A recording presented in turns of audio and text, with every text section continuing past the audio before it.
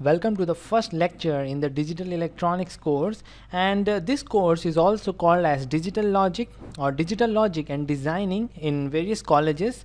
The name is not important, the name of the subject is not important, but the content is, and the content is going to be same, almost same in all of these courses. So you can start from here. We will first see what is a signal, then we will see what is an analog signal, a discrete time signal, and then we will see what is a digital signal, so that we can start our digital electronics course. So let's move to the signal. What it is: a signal is a function that represents the variation of a physical quantity with respect to any parameter. This any parameter is the independent quantity, and it is generally time or distance.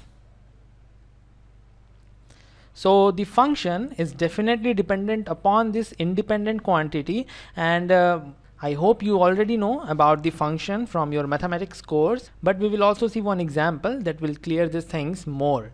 So let's say my function is f, and as it is dependent upon the independent quantity, and I will say my independent quantity is x, then I will write it as f x. This shows that this function is dependent on the x, and let's say it is equal to minus of a x square plus bx plus c.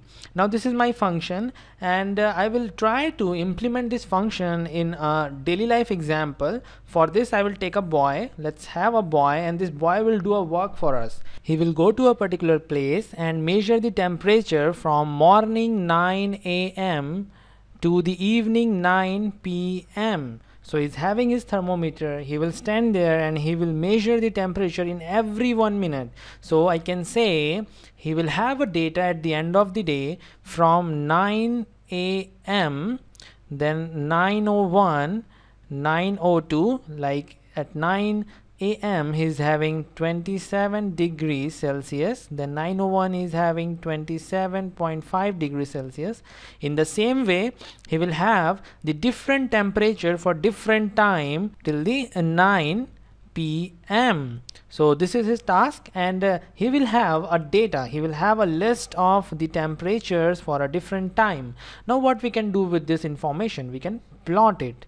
So let's try to plot it. And you already know that this x-axis we use for the independent quantity, and this y-axis we use for the dependent quantity. And in this case the independent quantity is time. Definitely the time is independent. I will represent it by small t, and this axis will represent my temperature. T, capital T, is my temperature, and as it is dependent on the time, I will write t here. Now we can plot these values. Let's say our origin is 6 a.m. and this point is 11 p.m. This is a 9 a.m. and this one here is 9 p.m. So we will just show the temperature for the different times, and let's say it comes like this, and then we can join these points and we will have our function like this. So this particular function is the downward parabola, and it is having the equation like minus of a t square plus bt plus c. This minus of a shows that we will have a downward parabola, and there is one condition for that. This a must be greater than 0. If this a is equal to 0, we will have a straight line, because t will be equal to bt plus c. This is the equation of a straight line, y equals to mx plus c. This c is the intercept, and if this a is less than 0, we will have the upward parabola. So this is a little bit about the functions. You have already learned these things in your mathematics back in the 11th standard, so we'll not go much into that. And finally you can have your signal. This function is your signal. You will have the values of the temperature for the different time, and that is what the signal. You will have a pattern that will tell you how the temperature has been changing from 9 a.m. to 9 p.m. So this is what you have to remember about the signals. Now I will narrow down this study of this signal, and I will talk especially about the electrical and electronics. And in electrical and electronics, usually the signal is the variation of the electrical quantity, generally current or voltage, with time. So it's important to write this thing, and let's write it down. In electrical and electronics, usually signal is variation. You can see here we are having the variation of the temperature with time. In the same way, we have the variation of the electrical quantity, and this electrical quantity is generally current or voltage. And what is the independent quantity in this case? The independent quantity is time.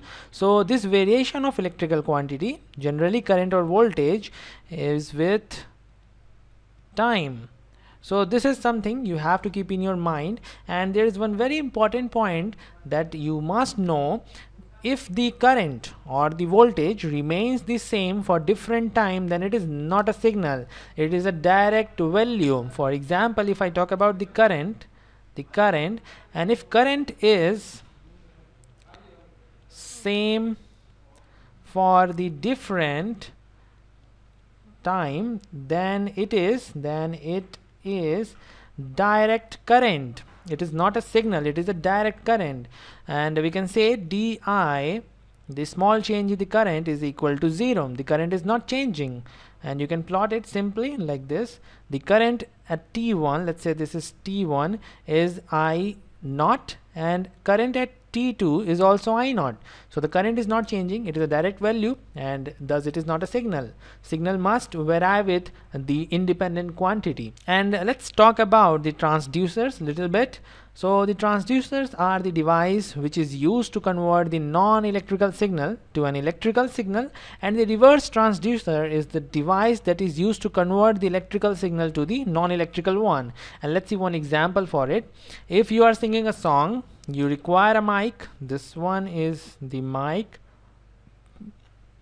okay, and you are singing near to it so that your sound is converted to the electrical energy. This sound creates some vibration, and that vibration is converted into the electrical pulses, and that electrical pulses is amplified. There is a device that we call as the amplifier, because definitely it is required to amplify the signal so that it can be converted and interpreted well. So we have an amplifier, and once this amplifier is there, it will amplify, and then you have a speaker. The speaker is there, and then again the sound energy is given back. So sound energy is given in, it is converted to the electrical energy, it is processed well, and then again it is given back as the sound energy by the means of the speaker. So this is how the signal works, and it is a very small explanation for the signal. There are so many hundreds and thousands of types of signal available to us, and we have just saw one example for the temperature.